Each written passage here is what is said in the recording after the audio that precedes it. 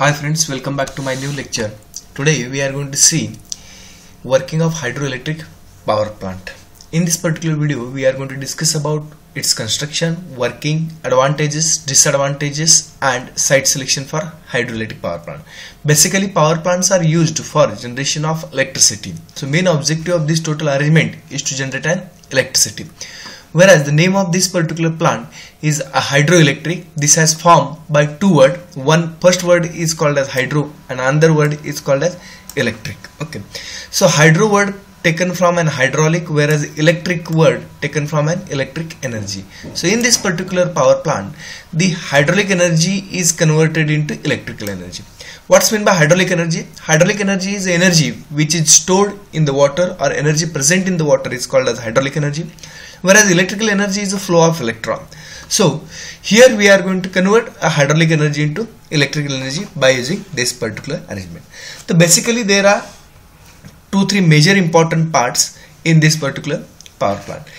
So first part is a dam. This is important part, dam. This is another part, that's what called as turbine house, and third part is penstock. These are three important part of hydroelectric power. What is a dam? Dam is required to store a water at higher height. So this dam will be at high height, whereas a turbine house will be at lower height. If you see actual example of height of dam from the turbine, it may be in a kilometers, like 1 kilometer, etc. And this dam is built at higher height and stores the water.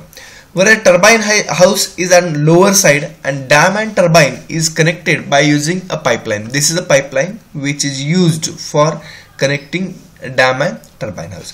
This pipe, technical name is what? A penstock. The penstock is a pipe which carries the water. If you see an actual diameter of penstock, the diameter of penstock is 2 meter to 3 meter.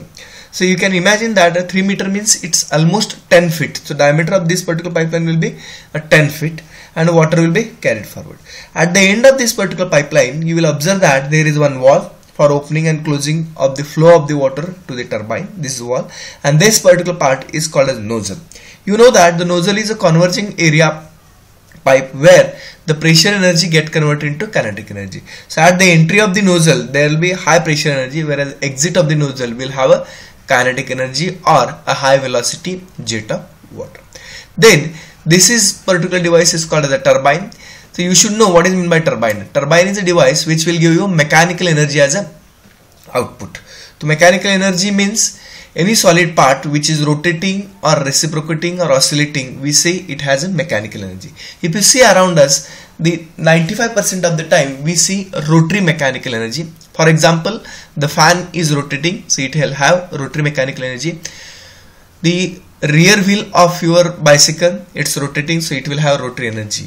So rotary mechanical energy is very useful in many of the application. This turbine will have turbine blade. So this is called as a turbine blade, or another name is also called as a bucket, which is connected to rotor. This is a rotor, white color what you are observing, that's rotor. So this turbine blade are firmly connected to rotor, and at the center of rotor we are having the turbine shaft. So we are going to take a mechanical energy output from this particular turbine shaft. So this turbine shaft will be rotating, and this energy will be useful for generating an electric power. After the shaft we will be having the electrical generator. The function of electrical generator is to convert mechanical energy into electrical energy. Here we are not shown the electrical generator, but you have to assume that this shaft is connected to electrical generator. Electrical generator will take mechanical energy from this and will give you output as a electrical energy. So in order to avoid a confusion, specifically I have not shown the electrical generator. Okay, there is one more part, that's what called as the surge tank. The function of surge tank we'll see and later on. So we have seen what is dam, what is penstock, what is wall, what is nozzle, what is turbine. Now let's go for understanding working of this particular, how it will work. So assume that currently this particular power plant is not working and we have to start generating electricity. For starting electricity generation, what we have to do is this wall should make it open. Open means what? When we are going to open this wall, the flow of the water will start. So I'll show you animation related to this one. So I have removed the wall from this one, means the wall is open now, and then the flow of the water will start. So you can see that the flow of the water has start. Jet of water is coming outside and it strikes on the bucket of the turbine. When it strikes on the bucket of the turbine, it will give force here, and because of force the bucket starts rotating, or blade start rotating. Blade is connected to rotor, so rotor will start rotating. As rotor start rotating, shaft also start rotating. You can observe here. Here if you check that the water is coming from this dam, and finally we are getting here mechanical energy as an output. Okay, so here there are number of conversion of energy. So you can see that the conversion here I have shown you chart. Potential energy will convert into kinetic energy, then kinetic energy into mechanical energy, mechanical energy into electrical energy. The potential energy into kinetic energy, it will convert in the pipeline and the nozzle. You can see here that before dam we are having a potential energy. What is potential energy? Potential energy is energy because of its position. So as I told you, dam is at higher height, and as it is at higher height, it will have a high potential energy. This water is flowing, the water will come outside. So here we are having high velocity jet of water. So as it is having a high velocity, I can say it has a high kinetic energy. This kinetic energy ultimately converted into rotary motion of shaft, and that's why I can say that it has a rotary mechanical energy. And then this turbine is connected to the generator. I have shown you symbolically, and after generator we will get finally electrical energy. So there are conversions of potential energy into kinetic energy into mechanical energy, mechanical energy into electrical energy. Okay, so these are the converting part. Now after this, when we have to stop this particular turbine, what we have to do, the wall which was present here, that we have to make it close. So after closing this particular wall, what happens, let's check. When we are going to close it, so let's consider that I have put a wall here, means now close, and the flow of the water has also stopped. When we suddenly close this particular wall, the water which is rushing through a 10-foot diameter pipe, that will give a very high pressure on this particular area. Inside a pipeline we are having a water, and that water will try to rush forward, but I have closed this wall, and as I have closed this wall, the water cannot move forward. As water is not moving forward, in this area of the pipeline very high pressure is generated. Because of this very high pressure, there is a chances of bursting of this particular pipeline. In order to avoid this bursting of pipeline, what we have provided is the surge tank. What is surge tank? Surge tank is a simple tank which is connected to penstock. When pressure tries to go above, the water will get a space and it will enter into what? This particular surge tank like this. Because the water can enter here, the high pressure in this particular zone will be reduced and the bursting of the pipeline will be avoided. At the same time, water hammer effect also can be avoided. We can see that by the animation, water is filling up, and that's why the pressure will be get reduced, and as pressure get reduced, water hammer can be avoided, or bursting of pipeline can also be avoided. Okay, so now we have understood total working, and we have understood that how electrical energy is generated and how surge tank is useful for avoiding water hammer effect. Now let's go for understanding advantages of this hydroelectric power plant. What are the advantages? No fuel is required, as potential energy is stored in water is used for electrical generation. So here, if you compare this particular hydroelectric power plant with other power plant like thermal power plant, nuclear power plant, where we require a fuel, but here fuel is not required because we are using water only. The neat and clean source of energy. So in this particular power plant, we are not going to generate any kind of pollution, so that's why it's neat and clean.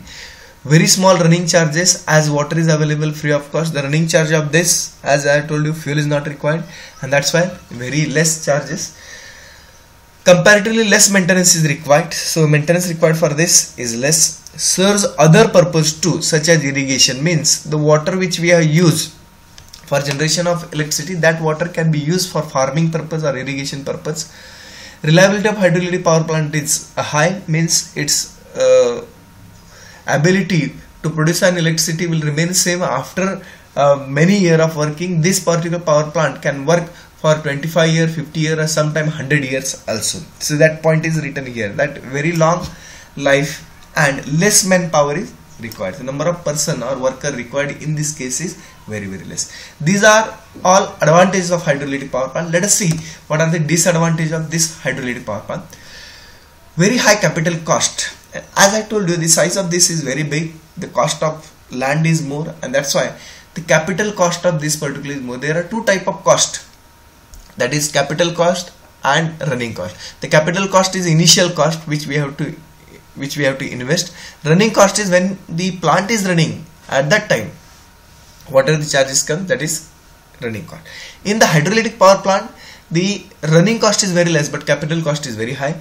High cost of transmission, as hydro plants are located in a hilly area which are quite away from the consumer. So consumers are available in the city, whereas this particular power plant is available in a hilly area. So distance from and consumer to hilly area is long, and that's why transmission charges will be more. Total power developed depends on water availability. This means it is dependent on rainfall. So this total is dependent on rainfall. If in the summer the water is not available, we cannot run this particular power plant. Suitable site is required for plant, so we cannot establish such kind of power plant anywhere. So we require particular kind of site where water availability and other parameters required for this particular plant is available. Then and then only we can go for such kind of plant. So these all are disadvantages of a hydroelectric power plant. Another point is the site selection for hydroelectric power plant. If you have to establish an hydroelectric power plant, how you decide that where it can be installed? First point is availability of water. That's quite important. So when we are establishing, there must be availability of water. Next is geological structure. Geological structure means what? The structure, the dam which we are going to locate, it should be at higher height than that of the turbine house. If the height is more and more, we will get more energy output from that particular turbine. So geological structure is important. Next, type of land. The land which we are using, that should be strong enough to sustain with the load which we are keeping on the land. So if land is loose, then we cannot establish such kind of hydroelectric power plant.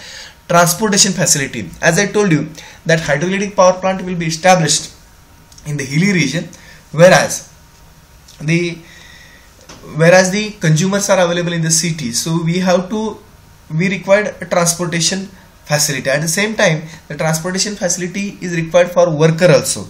So as workers will be living in the city and it is plant is available at hilly region, so there should be good road facility to move the worker from city to plant and plant to city. So that's what the power plant selection criteria. So if these all parameters are available, then we can go for establishing a hydroelectric power plant. This is what the site selection. So we have seen construction of hydroelectric power plant, then we have seen working of hydroelectric power plant, advantages, disadvantages, and finally we have seen site selection parameter.